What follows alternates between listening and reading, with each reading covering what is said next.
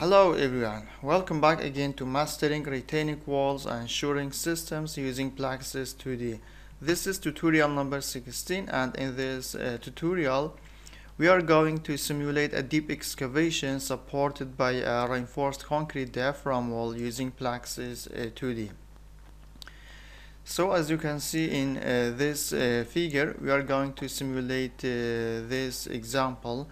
We have 3-layer soil which are dense sand, medium dense sand, and also we have 1.5 fill above the medium dense sand.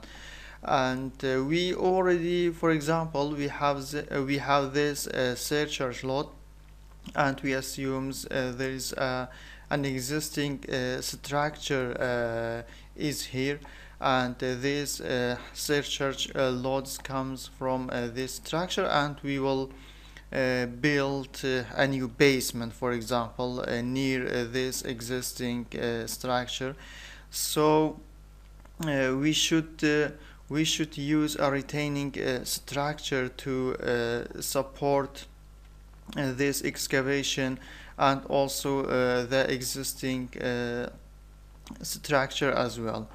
So in this example we will use a diaphragm wall, and in this example you will learn a hardening soil model. So in situations in simulation of deep excavation in PLAXIS 2D or 3D, the most suitable soil constitutive models is hardening soil model, because it has 3 elasticities,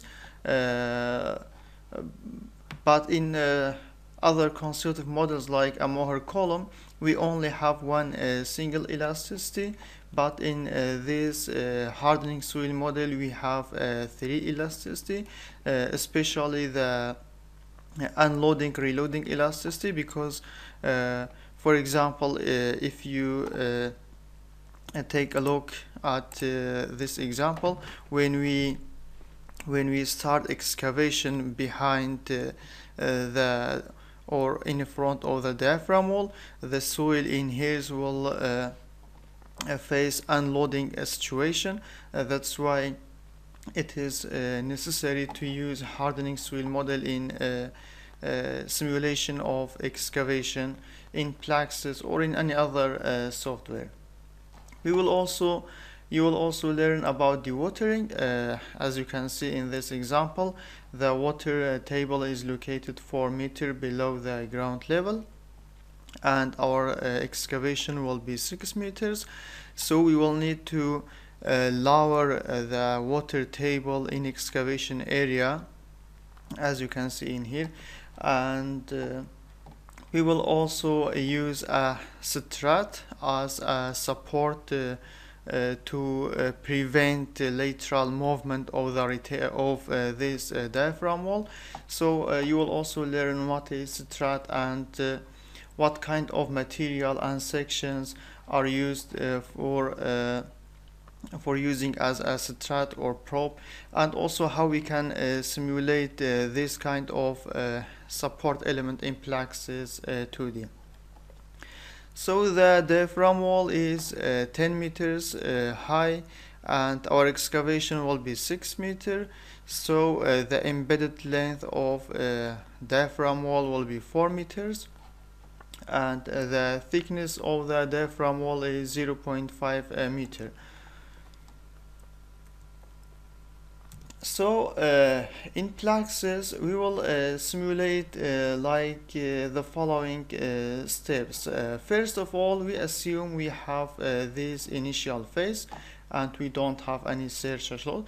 We only have 3 soil layers, and in this initial phase the geostatic stresses are calculated, and after that we will apply a surcharge load which comes from an existing structure, and after so we assume this first phase, and after this phase we will construct a diaphragm wall, and the width of the excavation will be 5 meter, and we will use a plane strain in PLAXIS 2D.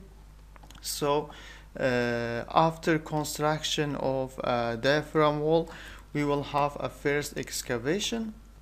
So we will do the excavation in 2 steps, and we will excavate 3 meters at each step.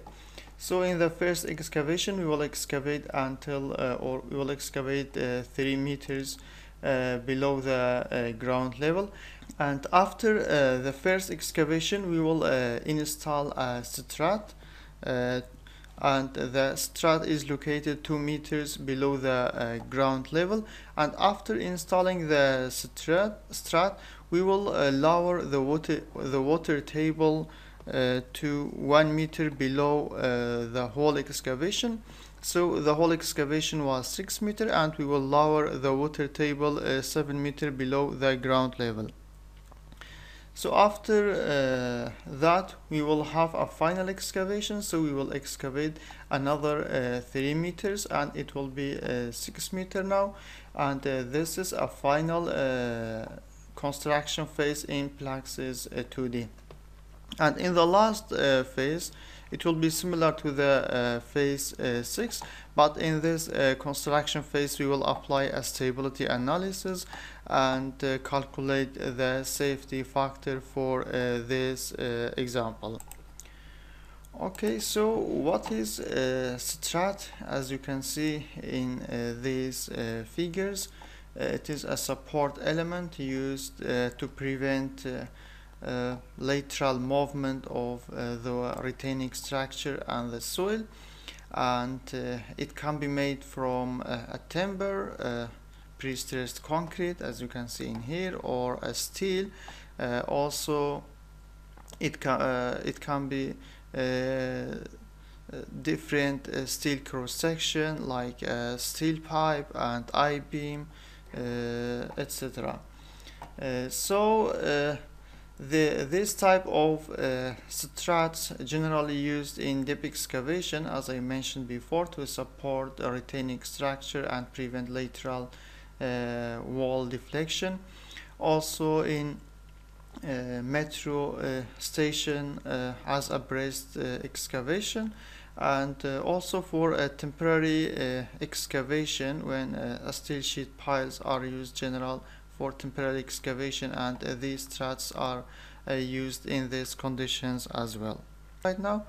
And as you can see, the safety factor is about 1.44 and total displacement. You can see this is a failure surface for this example for this safety factor. So if you want to see